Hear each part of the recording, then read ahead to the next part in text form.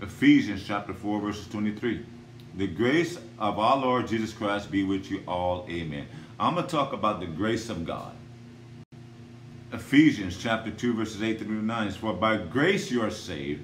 It's by grace God filled you with the Holy Ghost. It's by grace God delivered you. It's by grace that God has healed you. That you have been saved, what? Through faith.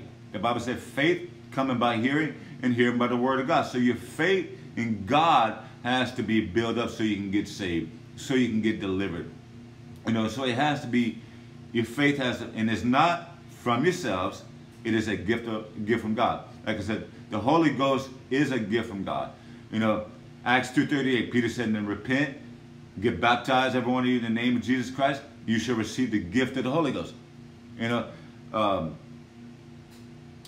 he said, the wages of sin is death, but the gift of God is eternal life. So the gift of God is the Holy Ghost. And it's not by works, it's not by your works that you have been saved, and no one can boast, no one can brag about it. You know, so it's not by works, it's by faith you're saved. And by grace you're saved. Because God could have wrote us off, He could have killed us. We could have been dead in our sins and trespasses a long time ago. But God showed grace and mercy towards us, and yet He was even patient with us. Hebrews chapter 4, verses 16. Let us then approach God's throne with grace. We can approach God's throne of grace. Sorry, His throne of grace. Because He's so gracious. We can approach Him now. He's approachable.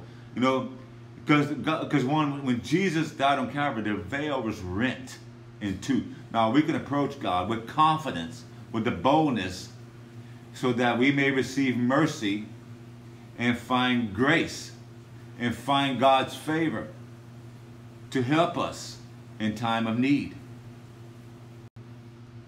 Numbers chapter 6, verses 24 through 26. The Lord bless you and keep you and make His face to shine on you. You know, it said, make His face to shine on us. God, you know, He looks at us with this glow of approval. He makes His face to shine on us. We like children. You know, we really need the attention of our parents. You know, we need that attention in order to grow, so God's face shines upon us, and be gracious to you. He is so gracious and merciful towards us, and He looks towards you and gives you peace. You know, He said He looks towards us. And even though there's times if we turned our back on Him, He never turned His back on us.